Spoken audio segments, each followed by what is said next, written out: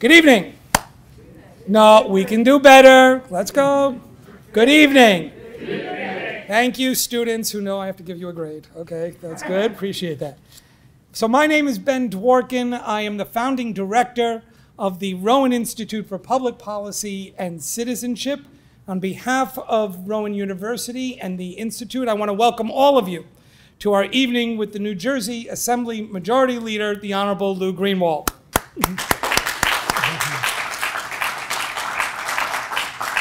I am thrilled that all of you, so many of you, could join us tonight on this wet night. So thank you for braving the roads and being here. I do want to acknowledge and thank our Rowan co-sponsors, including the Bentivoglio Honors Concentration, the Center for Interdisciplinary Studies, the Departments of History, Law and Justice, and the Department of Political Science and Economics, and the program in American Studies. I also want to recognize the strong financial support of New Jersey Manufacturers Insurance, NJM, who has helped underwrite all of our programming for the year. Now, at this point, I'd like to ask everybody to take out their cell phone, please. And as is our RIPAC tradition, I'm asking you to take a selfie of yourselves right now and post it on your social media and tell everybody how awesome it is to be at Rowan University. So let's do this. You can all look up and smile. Here we go. 1, 2, 3. There you go. That's a keeper. Okay, that's good. And then please turn your phone off so it doesn't ring in the middle of our program tonight.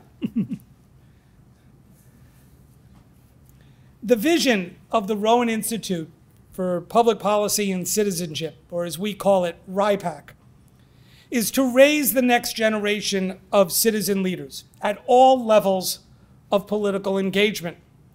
We aim to empower Rowan's 23,000 students, our faculty, our staff, and our fellow citizens to participate in our democracy by elevating their political knowledge and skills.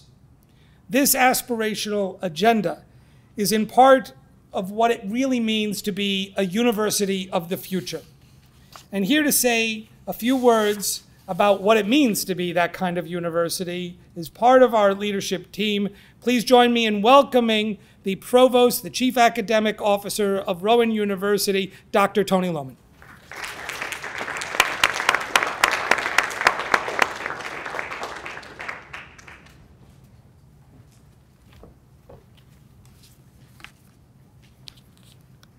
It'll hear you. You don't need to. It's kind of low for me. I speak low anyway. How about that? How about now? Can we hear me all? Okay. Welcome, everybody, to Rowan University tonight. Welcome to our students. How many students? Where are our students in the crowd tonight? Look at this.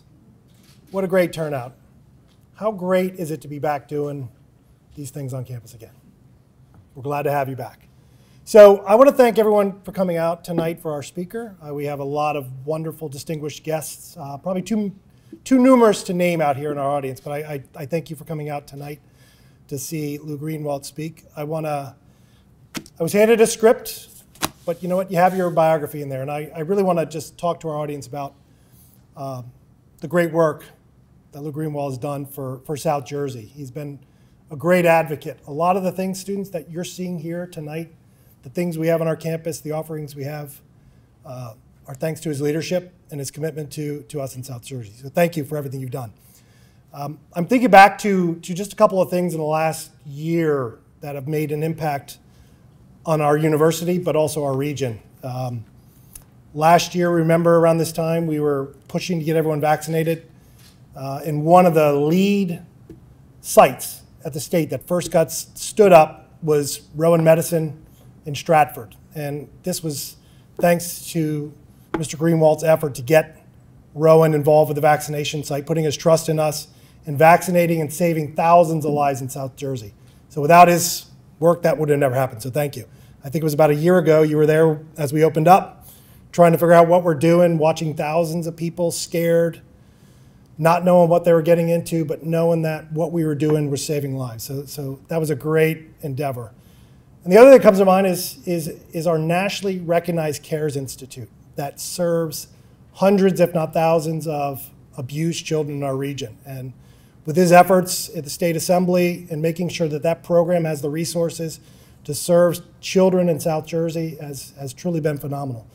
So I want to thank you for all the great things you've done. Students, I think as you sit here today, you can recognize what real leadership is and what a great impact you can have on our region. So thank you, and thanks everyone for coming out tonight, and I look forward to some exciting remarks, but even more so probably some very interesting questions from our student body. So thank you.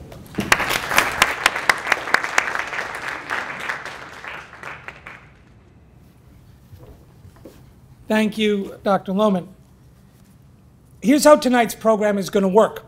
I am about to invite up a Rowan student who will introduce the Majority Leader. When Majority Leader Greenwald is done with his remarks, I will return to the stage standing over here with some of the questions that many of you submitted when you registered. We had a whole bunch, and many of you might have introduced or wrote a different question and put in the basket outside. And so I'll ask some of those questions of the Majority Leader so that he can respond and by standing here in front of everybody. So please join me in now welcoming to the stage from the Rowan University class of 2022, Michael Zupko.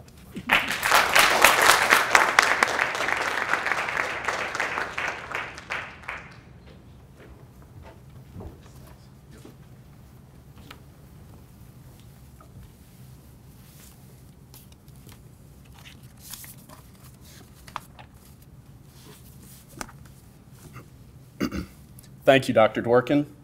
As you now know, my name is Michael Zupko. I am a senior economics major from Allentown, New Jersey. It is an honor to be a part of RIPAC and here with you tonight. I am definitely Rowan proud. New Jersey Assembly Majority Leader Lou Greenwald graduated with a degree in political science from Moravian University and then received his JD from Seton Hall Law School. Majority Leader Greenwald was first elected to the Assembly in 1995. In 2012, his peers elected him Majority Leader.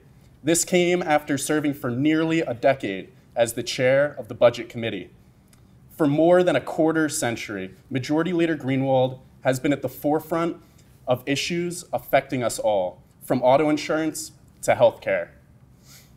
And on a more personal note, Majority Leader Greenwald shares something in common. Both of our mothers were teachers.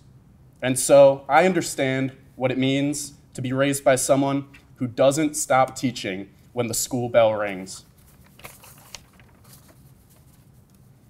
The Majority Leader has often spoken about how much he learned from his beloved mother, a woman taken from this world far too soon. Like me, he learned the value of public service, and he has lived with that focus for his entire life.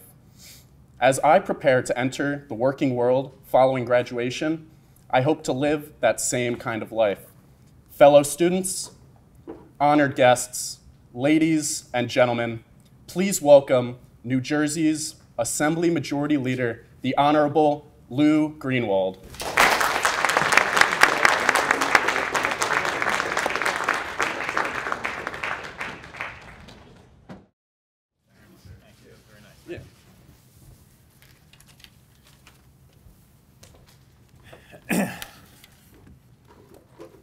Thank you, everyone. I'm really honored to be here tonight. Michael, that was beautiful. Thank you very much. This is one of the great privileges in public service to be able to come to a classroom, a college, a university, any of our K through 12 school districts, and speak with young people and try to share with you a little bit of what has inspired us to be a part of this. And hopefully for those of you who have obviously taken an interest when you could be in a lot of other places on a Thursday night, to choose to be here with us, I have the highest respect for you and the greatest gratitude that you would choose to spend a part of your evening with us. I'm very fortunate tonight. I've missed doing this, by the way. It's wonderful to be back in person. COVID has robbed us of this a little bit, and I'm excited and thrilled for Rowan and the work that they've done to make the campus safe, to open it up for this experience. I have 3 children myself, all college and graduate school. And when my oldest daughter, who started her first year of law school and did it online, there is a different experience than being with your classmates and learning, getting that dialogue and that interaction. And the fact that Rowan was at the forefront of saying, we can do this, we can do it safely, we're going to do it as a community, and we're going to do it well. And it's set an example for, I think, schools not just throughout New Jersey, but around the country. So you should be very proud to be a part of that. I'm joined by my wife tonight. She looks like a third-year college student, but so we're happy to have her. And thank you. So, and my 2 very dear and close friends, and as Michael talked about the influence of teachers in our lives, my 2 teachers in high school, Tony and Beth Mancini, have been intimately involved in our life and are the godparents to our children. I think it gives you an indication of the role that teachers can play in the lives of young people. And you see Dr. Dworkin as a professor. I know him as Ben, and I can tell you the love and the experience that he has for young people to dedicate his life to this profession when he could be doing a lot of other things too. So I'm very honored that he's asked me to participate in this. So Ben wanted to know if I could talk for 25 minutes. I said, Ben, 25 minutes? I mean, I can do that in the shower. So 25 minutes. So I want to talk to you a little bit about, I think, what we would hope for you in this process, and what I hope would inspire you to be a part of public policy, politics, and government. You need to bring a passion to this, and everybody's passion is going to be different. I did not like you. I went into political science at Moravian because I wanted to go to law school, and I was one of the first in my family to go to college. And if you wanted to be on this track to go to law school, it was recommended to work in programs that would make you think analytically, reason, and that would be a good pathway for the practice of law. And I grew up in a political family. My mom was elected mayor when I was 9 years old, and she was a trailblazer. She was the first woman ever elected mayor of our town. She was the first woman mayor of Cherry Hill, the 12th largest town in the state. She became the first woman to run county government in the state of New Jersey, and ultimately was the first woman surrogate in the history of the state of New Jersey. And this was back in 1977. It was not common for women to be able to go to the forefront and run for political office, much less lead. And she served with honor and grace and distinction, and she came from very humble beginnings. She was born in the city of Camden. Her father died when she was 3 from cancer. She was raised by Italian immigrant grandparents. She couldn't afford to go to college. She graduated at the top of her high school class. She couldn't afford to go to college, and in a state like New Jersey at the time, there were no county colleges at that time. So when you think about the remarkable community colleges that we have, that didn't exist for someone like my mother. So she, instead of going to college, went to work for a company called American Acceptance Corporation, and she trained young male executives how to climb the corporate ladder of success. That was her job. That was a ladder that she would never be permitted in that company to step on herself. And ironically, through fate and fortune, a young man came through that office one day. They met, they fell in love, and that was my father. They got married. They had 2 children, my brother and myself, and they decided, like many people who had born and raised in the city of Camden, their idea of success was to buy a little plot of land and move to the suburbs, and that's what they did. And they moved to a home on Mansfield Boulevard in Cherry Hill when they were pregnant with me. And that's where they lived their entire lives. And it was at that house, it was the first snowy day of January 11th of 1995. She was on her way to a funeral for a friend of ours, Senator Walter Rand, and she was 1/10 of a mile from our home. And she took her eyes off the road for a second. She'd have had a seatbelt on, she'd have walked away from the accident. And she lost her life in that accident. And it was the most tragic day for me and for my family. She was the single greatest role model in my life. And she was, when she would go through the community, she touched people's lives in a very unique way. And she served in public service, not as a lawyer or as someone who had some other ambition. She served as a poor kid from the city of Camden whose father died when she was 3, couldn't speak the English language when she went to elementary school, ultimately became Americanized and couldn't afford to go to college. And she served in the light of, if it could happen to her, it could happen to anyone. She governed through a model of life experiences. And when she passed away, the campaign against her when she ran for the first time, by the way, is interesting. We all think these negative campaigns are something new and we're disgusted by them and they bother us. The campaign when she ran for the first time in 1977 was, she's nothing more than a mom. Could you imagine saying that today? And it was a subtle attack on her lack of education and that she couldn't afford to go to college. She won, became a legend, and the headline in the paper the day after the accident, coming full circle, was a community had lost its mother. And it wasn't Democratic mayor or Democratic freeholder, it was a community had lost its mother. And you're young and you have your beliefs, and we encourage that. And I don't care if you're Republican or Democrat, I care that you bring passion to what you do. And the reality is that I would say to you, my passion for public service, I was a fan. I was a fan as a child growing up. When I was your age, I was a fan. Like some of you, I was more interested, and I had worked on campaigns and run campaigns, but I wasn't thinking of going and putting my name on that ballot. I had ironically been asked the year before to run for Congress against Congressman Saxton. And I had said no. My mother was still alive. I was very supportive of hers, but I graduated from law school and I was starting my practice. When she passed away, and I stood at that viewing at St. Pius X Church on Crescent Road in Cherry Hill, and 6,000 people from all walks of life stood in line for 5 hours to walk by that coffin and pay respects, to literally reach out and touch the hand of a woman who used those hands to lift them up in time of need. It was at that moment when friends in the party came to me and said, this community is mourning, please consider running. And so I did. I ran, and I ran with a passion. I was mourning, the community was mourning, but I knocked on over 10,000 doors. And no one was asking me to come and speak at a community like Rowan University. No one was asking me to go to the chamber and talk to business leaders. I had to connect with people one at a time on their doorstep. And I went door to door and met with folks and talked to them about the issues that mattered to them. And that's how I connected. And I fast forward an entire year. That following November, I got elected. And I was the first member of my party in 25 years to hold that seat. And I hope nothing as tragic happens to you as it did to me in losing my mother, but I hope something inspires you with the same passion to want you to get involved and make a difference. And the issues that we're going to talk about tonight, I think what I would say to you, and the reason why I say I don't care if you're Democrat or Republican, I want you to bring passion to the debate. Because the issues that we talk about tonight, they're not Democrat or Republican issues. They're issues that affect people from all walks of life. And to solve those problems, you need to bring passion.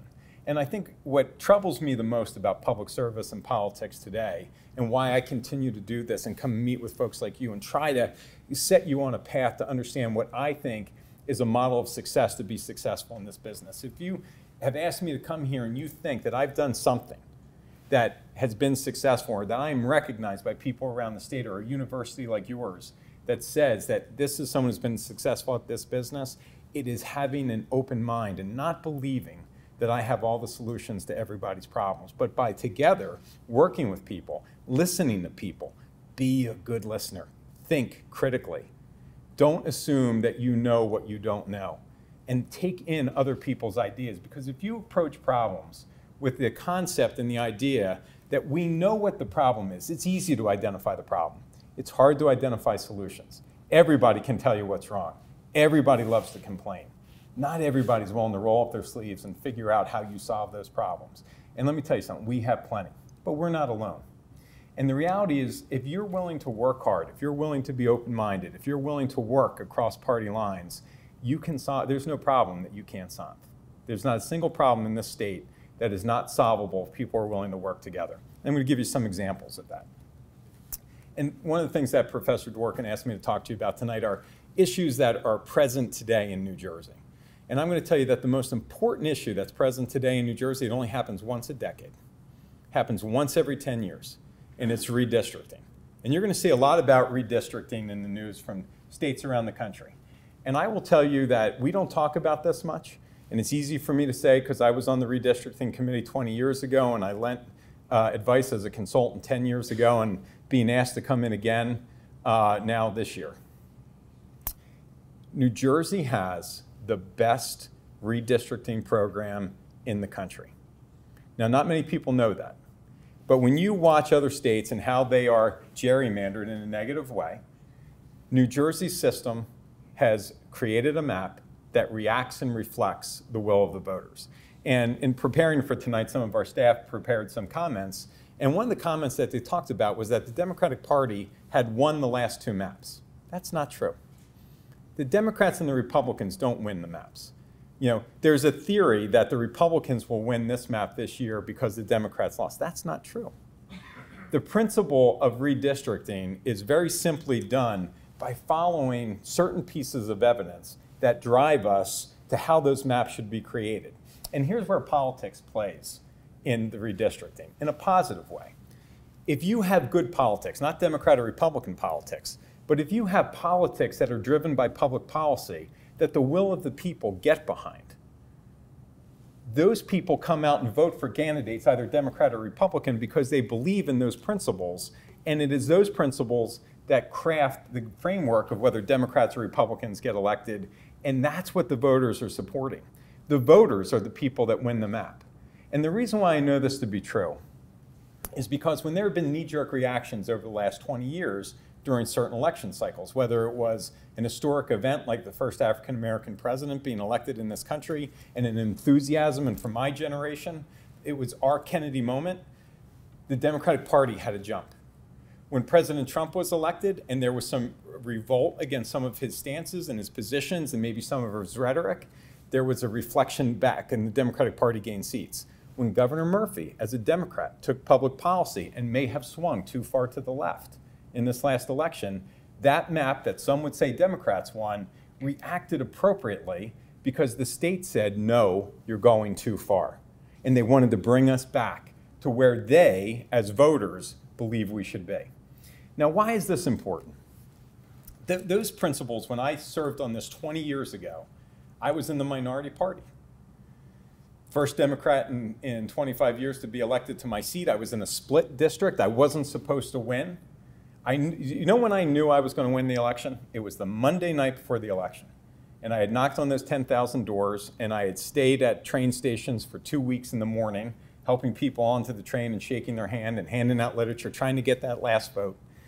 And I remember thinking, this is going to be close. And a young man who was working for my opponent came up to me on that Monday morning, and he said, Mr. Greenwald, I have to tell you, I feel so bad for you. You're going to lose, and you're going to lose big. And he said, but you work so hard. He said, you know, you're what we need in government. I hope you don't give up. And I said, well, thank you for that. I said, I appreciate the kind words. But I had seen polling that it was close, and I knew it was going to be close. And I knew from going door to door that it was going to be close. That night, we're sports fans in our household. It was Monday night. We were watching Monday Night Football. The Eagles were playing. I will never forget it. And on Monday Night Football, on national TV, a commercial came on about me. And I remember turning to my wife and saying, we're going to win. And she said, well, how do you know that? I said, nobody is spending all this money on Monday Night Football if I'm not going to win this race. And lo and behold, we won. But winning is just the first step. So when you get in, and what are you going to do with that now that you're there?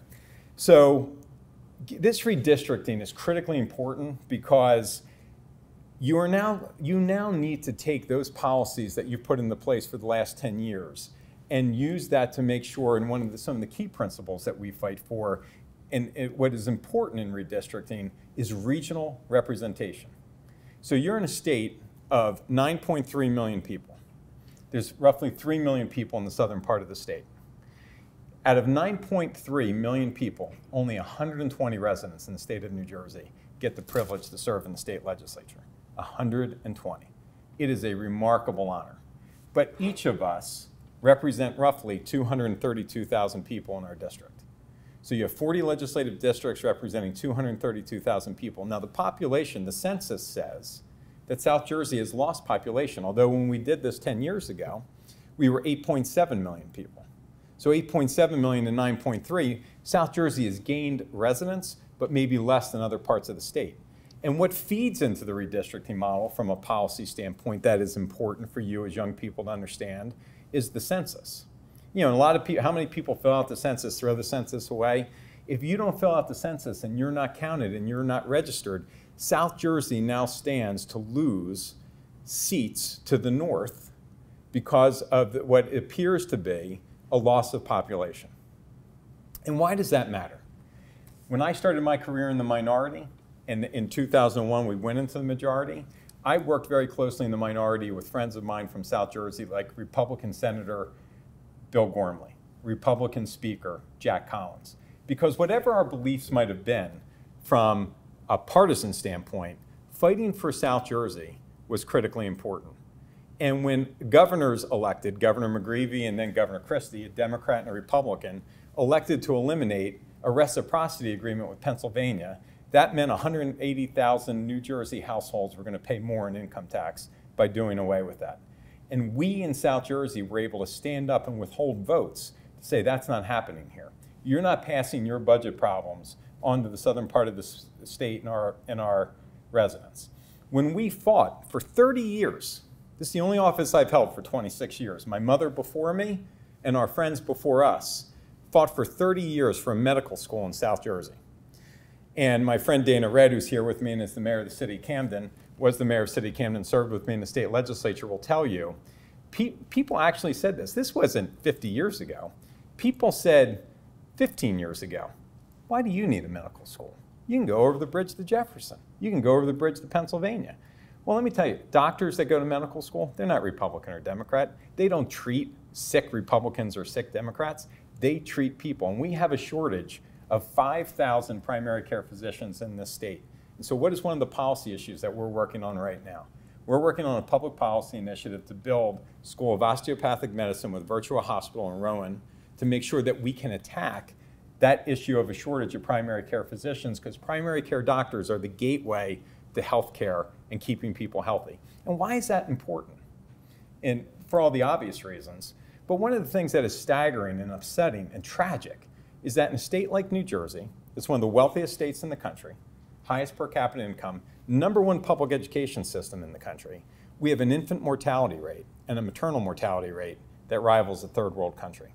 And it is worse in certain areas of South Jersey where we have higher levels of obesity amongst our children, higher teen pregnancy. We have issues of maternal mortality in minority communities, and not what you would just think in urban areas, but minority communities that have been educated, are now young professionals, and have moved to suburbs, but whatever it was in their childhood, their culture, or their lack of access to health care because of a demographic of coming in the South, have not received certain care or prenatal care. These are issues that are driven by redistricting and representation. So there was an article in the newspaper today about bridges, very boring, and 7,000 bridges in the state of New Jersey. 7.1% of those bridges are critically failing, and you drive over them every day. And there's an article, and it was interesting, I read things with a lawyer's mind, trying to think critically and analytically. So I read the article, and I didn't look for Democratic bridges or Republican bridges. What did I look for? I looked for bridges in the north and bridges in the south. And the article only talked about bridges in the north. Well, all you got to do is get on 295 to come here tonight, and you see where that roadway collapsed. I would say that's failing, right? And we just worked in a bipartisan effort with our congressional delegation to get federal funding for infrastructure development. And one of the things that we are going to fight for is to make sure that South Jersey gets their fair share. So now within the Democratic Party, you have partisan divides, and then you have divides within your own party. Well, recently, some of you, I'm sure, have read this because you guys are, like us, political animals. Our friend from South Jersey, the representative for the geographical region for South Jersey, Steve Sweeney, who represented this region, was removed from the redistricting committee. And a lovely young lady who I know, I knew her parents well. Her father represented Rowan University, David Matos at the time. She's smart as a whip, good, talented young lady. She's the representative. Steve Sweeney was replaced with Ms. Matos. Ms. Matos doesn't live in South Jersey. And so South Jersey right now, as we sit, does not have a representative representing these districts that know these communities, that drive through these towns, that understand if you move one town to another and what does it mean, and about our population. And maybe doesn't have the ability to talk about from South Jersey where there has been population growth, but certain communities of interest were hindered in responding to the census, and maybe we're underrepresented.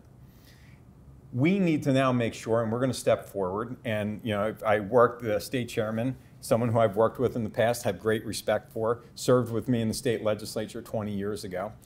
And we've reached out to him, and we've been asked again, as I said in the beginning, to add advice because I did this 20 years ago, and start to raise issues about how do you make sure that there is fair representation, because there is a difference of approach between Democrats and Republicans to redistricting.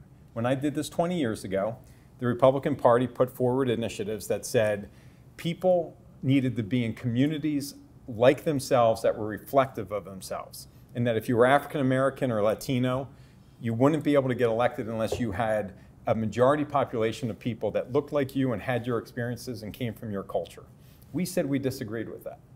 We fought hard against that. We said that you could tear down these walls, and that we lived in a world where if you found the right candidates, regardless of color, regardless of sex, those people of color, regardless of sex, could get elected in suburban communities.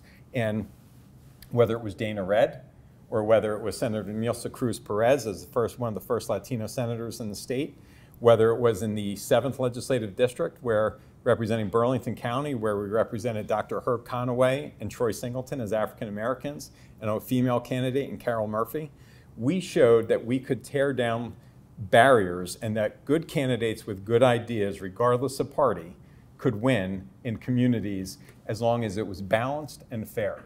In the 4th Legislative District, a young woman by the name of Gabby Mascara, Latino, would have been a DREAM Act kid if came to this country today. She is by every definition a DREAM Act child.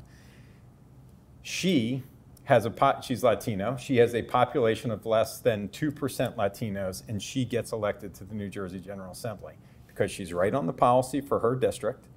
She communicates well with her residents. She works hard, and she's available, and she is connected to the community. And regardless of party, that is the opportunity you can have. And I just want to give you a couple of stats, and this is why I'm excited about where New Jersey is and how far we've come with this.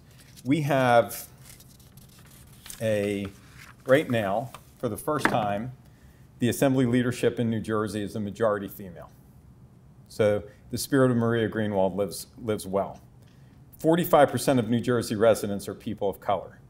We have had dramatic growth in our legislature in people of color. Right now, out of 120, 79 are men, that's 4 fewer than last session. 41 are women, that's 4 more than last session. 84 members are white, that's 4 fewer than last session. 19 are black. 10 are Hispanic, that's 1 more from last session. And our fastest growing community, certainly in the 6th District in South Jersey, 6 are Asian American. And that's doubled from the last session. And we continue to see that growth, which we should be very proud of. And that is reflective of the work that this map does. And last session in the Assembly, there were 52 Democratic members, but after a reaction to certain policies from Governor Murphy, not that the Democrats lost the majority, the Governor Murphy got reelected, but the Democrats went from 52 seats to 46. It was a reaction back. And it is a question of whether or not you are listening to your constituents and their needs. But I'll close with this, and then we'll take some questions. When I say that you have to have an open mind and be open to public policy, I became the champion of gun violence reform in New Jersey. And my family owns guns. My parents, my in-laws are farmers, they have guns. We support the Second Amendment, not looking to eliminate the Second Amendment. But I met the families from Sandy Hook. I met the parents of Sandy Hook, whose children were senselessly killed by an assault weapon with armor-piercing bullets. 20 children lost their lives with someone who could fire a gun and shoot multiple people without reloading. And it was a magazine capacity that held 50 rounds. And I'll never forget, I came home on a Sunday from church, and my kids were still home with us. They hadn't left for college yet. And it was the summer, and I went in, and I was going to watch the Phillies game. And from my generation, you guys are too young to remember this, but from my generation, this remarkable manager, tough as nails, salty, bigger than a mountain, Dallas Green, comes on the screen, and they're interviewing him before the game. So I call my kids into the room, And I said, guys, come. They're going to talk about the 1980 Phillies when they won the World Series. This was the team that I watched growing up. So the kids come running into the room, and I'm watching Dallas Green, and he's being interviewed. And all of a sudden, this mountain of a man starts to cry. And I realize they're not talking about baseball. And he starts to talk about when Congresswoman Gifford was shot at a strip mall in Arizona. And I connected with that immediately because when my mom was running, she would take me to the Woodcrest Shopping Center where she would go shopping, and we would be at that strip mall, and everybody wanted to come and touch her, just be in her presence for a minute. And going to the supermarket with my mom was a 3-hour ordeal. You didn't want to do that when you were 14. But everybody wanted to stop and touch her. Well, Dallas Green's granddaughter loved politics, and she wanted, like you, she wanted to pursue a career in government. And she was like 11 or 14 years old. And her parents took her to see Congresswoman Gifford in Arizona. And as I watched the interview with Dallas Green said, you know what the difference is? You know the difference between a magazine capacity that holds 10 and 15 when your granddaughter is shot with the 13th bullet in that chamber. And I started to work on public policy because of that experience and the experience of working with the families from Sandy Hook. And when you start to understand, do you need a magazine capacity with 50 rounds? You're not taking away anyone's gun. You just have to reload after 10 rounds. And when you started to break down barriers and talk to people about, okay, listen, I understand you want to protect the Second Amendment. We're not going to take away anyone's gun. But we want to work on this because these families say, who have lost the most precious thing in their life, you can make this difference. And when you start to look at public opinion polls, over 70% of people in the state of New Jersey support that legislation. They support background checks. They support common sense legislation for gun reform, not to take guns away. And the credibility that we've earned on this issue as a Democrat, and this is very important, we have stopped, I have stopped, I have singularly stopped legislation that has come forward where people have tried to take guns away, because then you lose the credibility on the issue. And it's about having common sense approaches to this legislation. But you have to have an open mind, you have to be willing to talk to people across party lines. I did not get into public policy, into the legislature and the politics, thinking that this would be an issue that I would address. That was an issue that history presented to me. And then the last one was, I came full circle on legislation about legalizing marijuana. So this is an issue that is now coming through in the Cannabis Commission that has been established, because we wanted to take it out of the hands of government, because we have no experience in this as a citizens legislature, and we brought in people to help. They are now they're going to get ready to roll out the rules on how we will sell marijuana legally in New Jersey.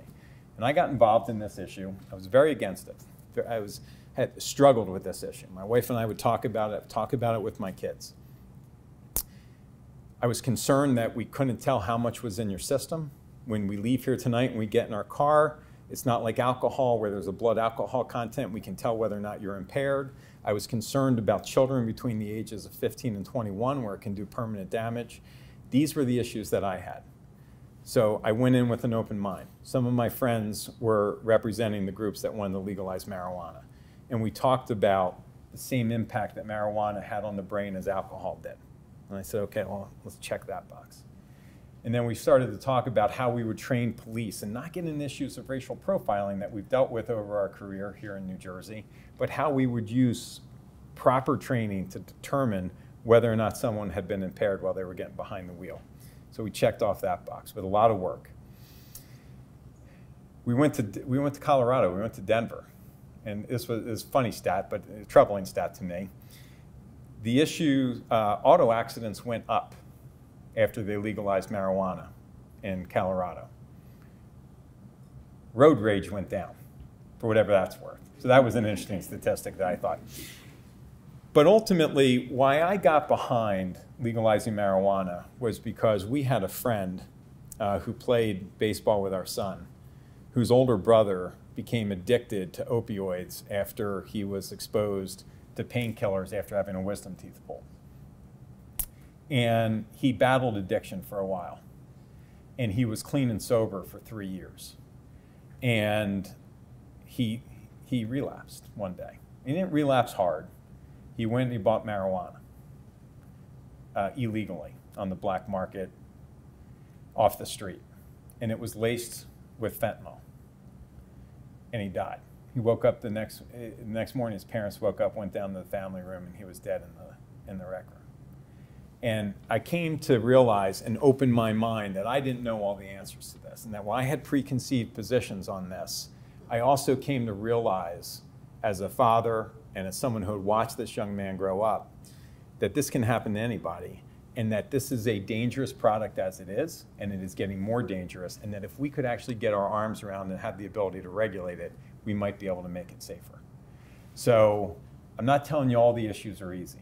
And when you look at the voting sessions and you track what we do in Trenton, the things that pass 80-0, making May Butterfly Month, yeah, that passes 80-0, right? It's the hard issues over the courses of our career that sometimes we look back on now and say, boy, why was that so hard? Banning smoking in public places. Why was that? So you guys are so young, you don't even remember when you would walk in and someone would say smoking or non-smoking, right? But that was a major issue. We tackled it in a bipartisan fashion. We eliminated smoking in public places. It has huge health benefits now. And we don't even think about those things anymore. And we will get there with these other issues, and you can solve these problems. But no one party has a monopoly on good ideas. No individual has a monopoly on good ideas. And the best public policy is the policy that we've done together. So thank you very much. I'm very honored to be here.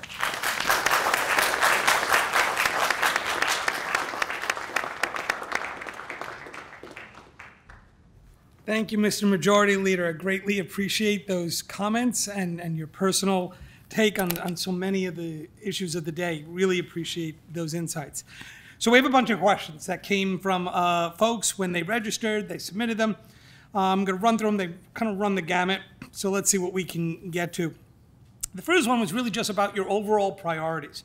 You talked about the need for primary care physicians. You talked about your commitment to ending gun violence and certain aspects of common sense gun control. But can you talk, perhaps what are your top 5 legislative priorities for this next session? So this last election, there was a much-seen commercial of Governor Murphy saying, if taxes are your issue and you're a one-issue candidate, or if you're a one-issue candidate and taxes are your issue, New Jersey's not the right state for you. That comment was taken out of context. It was talking about the millionaire's tax, which affected less than 1% of the population. But that single comment drove frustration with New Jersey residents more than anything else. And I will tell you that it resonates with me because when I ran in 1995, the 2 most important issues in New Jersey were auto insurance costs and access and property taxes. And to my point to you earlier, there is no problem that you can't solve. We solved New Jersey's highest auto insurance rates. New Jersey at the time had over 800,000 uninsured drivers. Just in the last quarter, there was a study done nationwide. New Jersey has the lowest number of uninsured drivers in the country. We solved a significantly difficult issue where New Jersey led all states in the country. We cannot get the political will to solve the property tax crisis in this state. And I've talked about it for 26 years. So when people ask me, what is the #1 issue, that auto insurance issue and property taxes, it's one word, affordability. And what frustrates me about property taxes in New Jersey is it is the single most discriminatory tax there is. And I want you to think about it this way.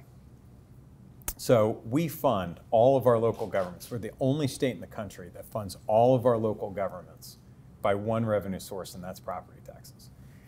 We offset some of it with income tax for public education, but we don't generate enough.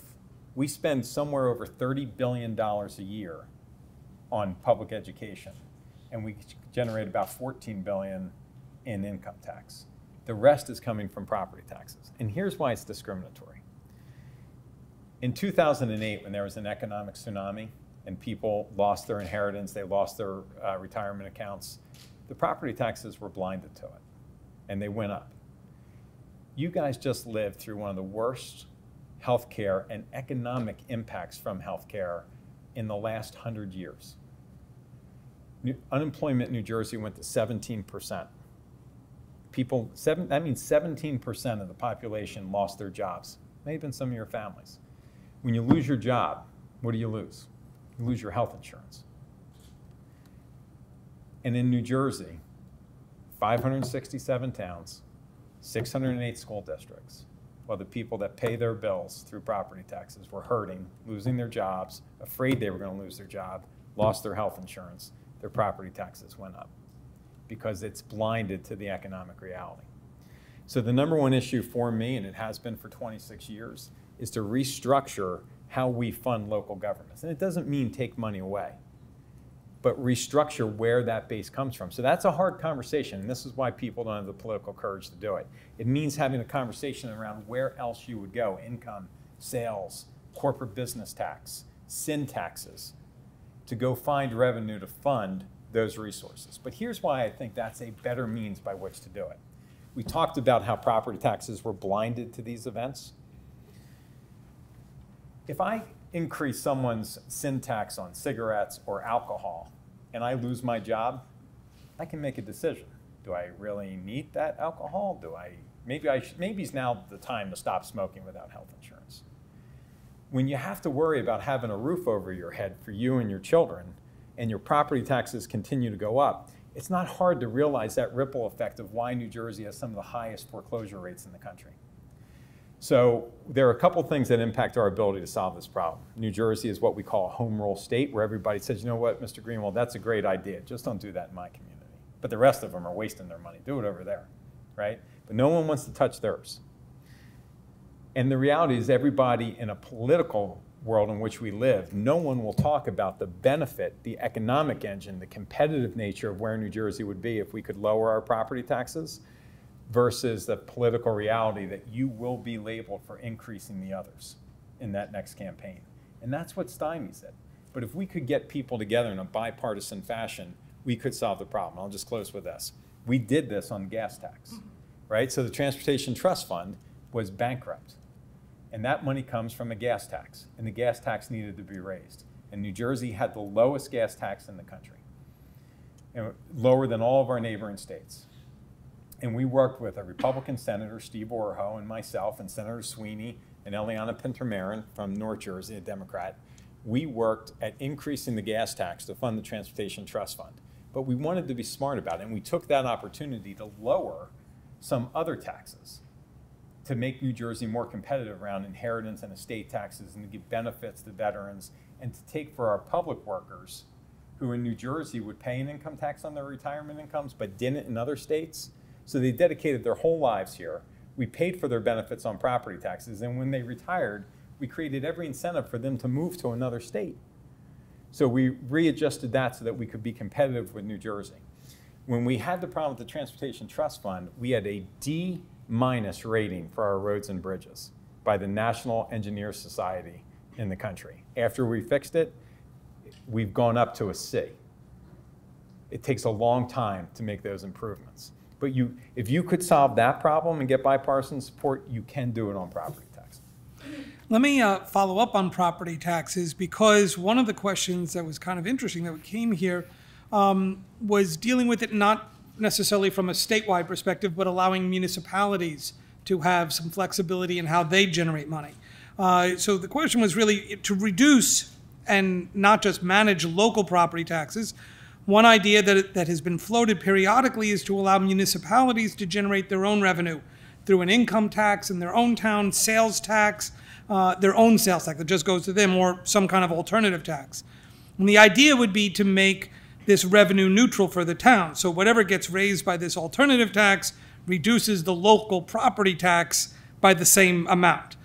What's your take on this idea, allowing towns sort of that kind of flexibility? Is this something that should be done?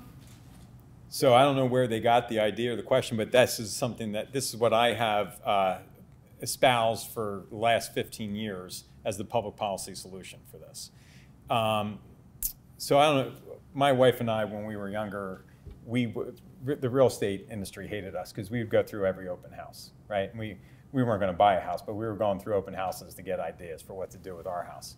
And inevitably, because of what I do for a living, I would always ask, what are the property taxes? And when you compared those property taxes, if you were looking at it from a policy mind, we started to look up on Zillow, okay, what would a similar house in a similar price range cost in Bucks County? And then you'd look at those property taxes. So if you went over the bridge to Bucks County, Pennsylvania, you just leave Lambertville in the middle, central part of our state outside the capital, go right over to Bucks County in the New Hope.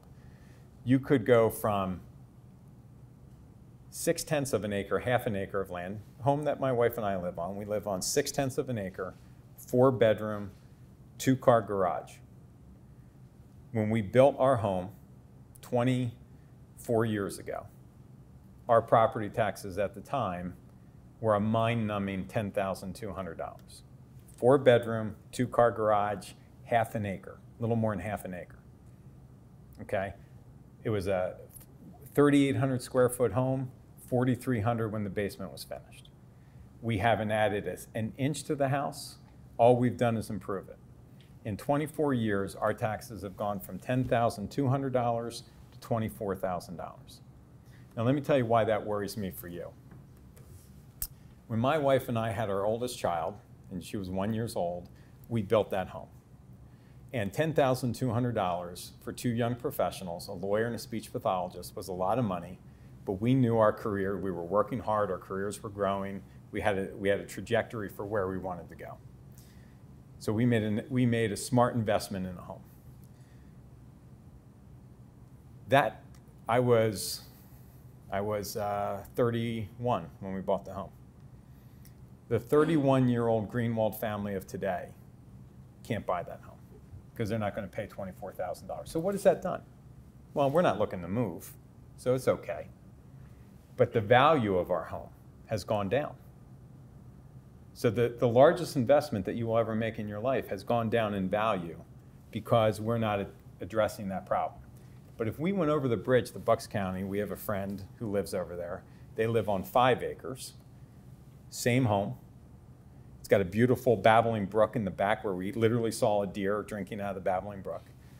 Their home, 4-bedroom, 2-car garage, 5 acres of land, we're paying $12,000 a year in property taxes because they have a local 1% income tax. Now, what would we do with that? So the professor said it right. We would take every penny of that local option, a 1% income tax, and it would mandate that it come off the property tax levy. So our taxes at $24,000 would come down. I would probably also entertain either eliminating, right now we have what's called a 2% cap, so you can't raise the property taxes by more than 2%.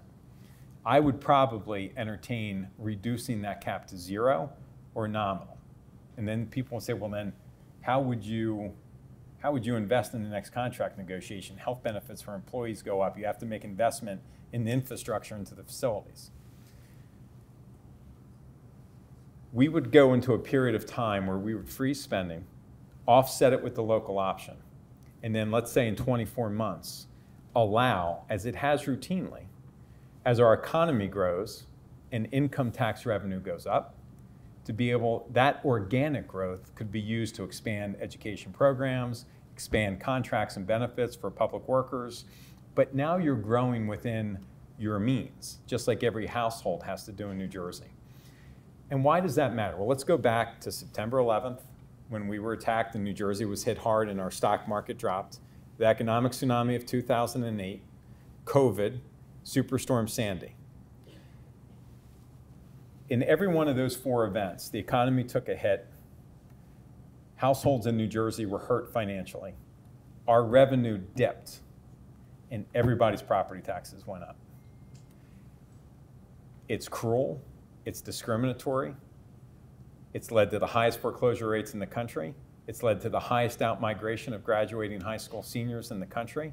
New Jersey exports 1/3 of our graduating high school seniors. When they leave, they go to another state to get their education. Instead of coming here, 90% of them don't come back.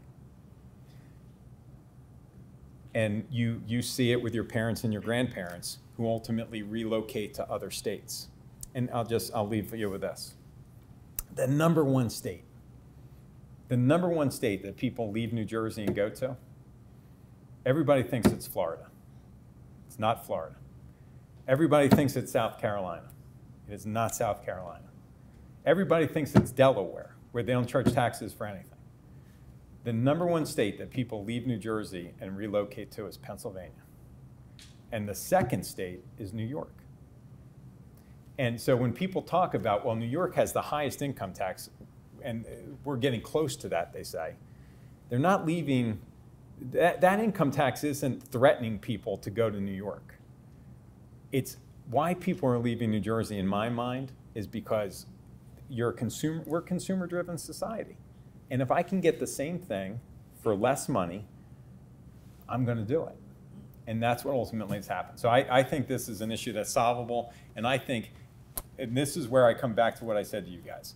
I'm not telling you that my idea is the only good idea, but that's what I would advocate for, certainly as a foundational piece to it. And then anything else that we would want to add to that, we should do. But I would not sacrifice. We should be proud that we are the #1 public education system in this country 3 years in a row. And that comes from the investment we make. So we want to make a commitment that we're going to do it in a revenue neutral way, but that we're going to do it in a way that doesn't discriminate against young people, homeowners, and senior citizens that want to retire. And you can do that. Mr. Majority Leader, we had a couple other questions about South Jersey, and since you talked about it in your remarks, this will build on what you've already said. One of the specific issues in the area is that there were many who had high hopes for the Glassboro to Camden light rail line. Senator Sweeney was obviously a very big proponent of this. How do you see its future?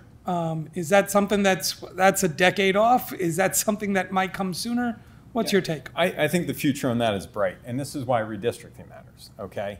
I think that the money in the federal stimulus dollars, that $12 billion that have come to New Jersey, is revenue. A part of that can be used for the light rail line from Camden to Gloucester.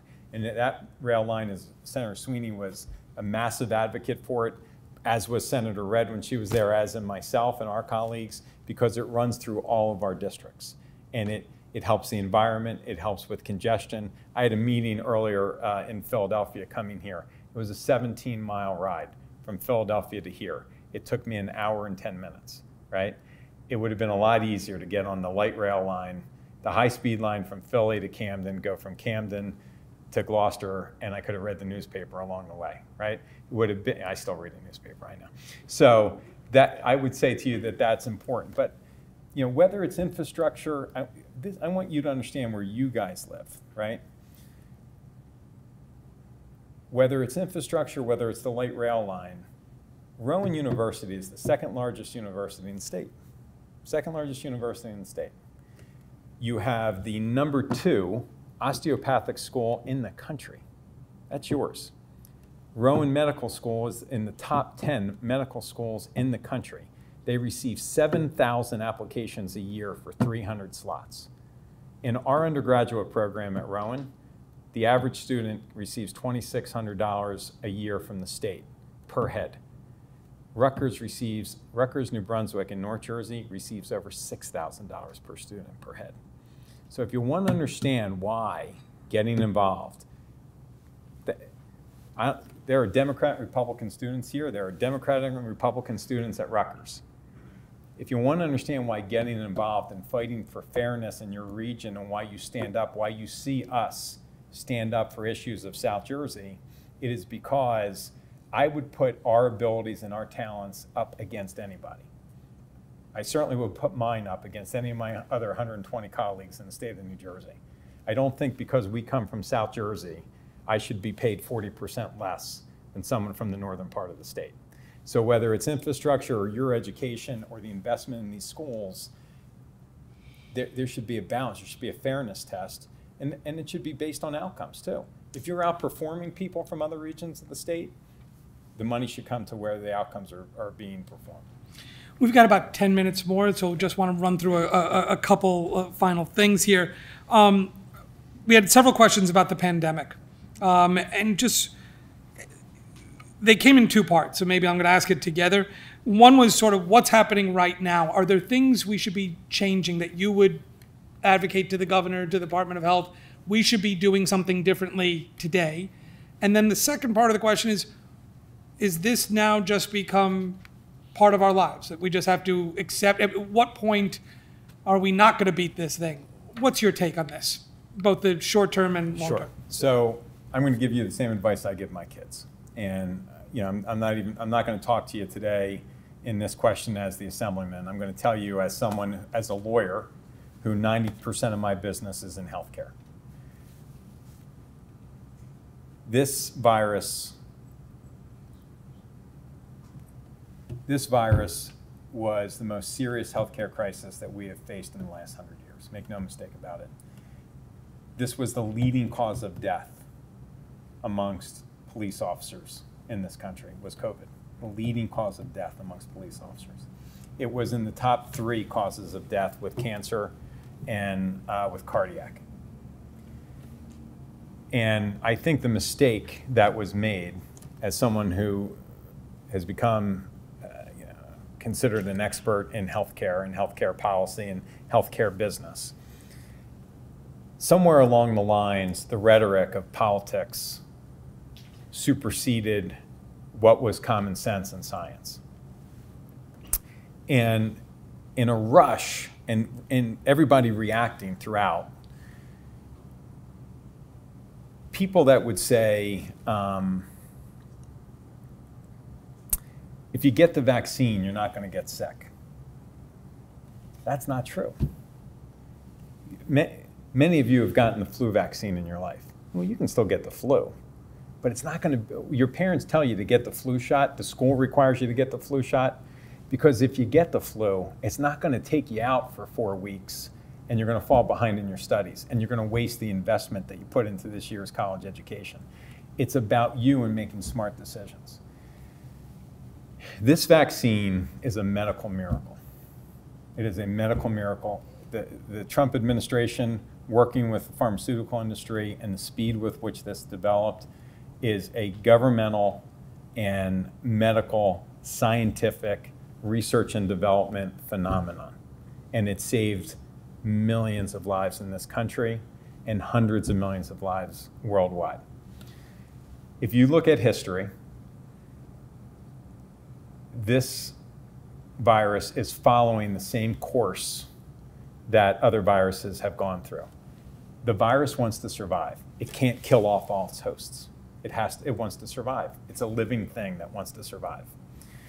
So this last variant was very contagious, 70% more contagious than the original strand, but far less deadly, because it is mutating in a way that will allow it to survive.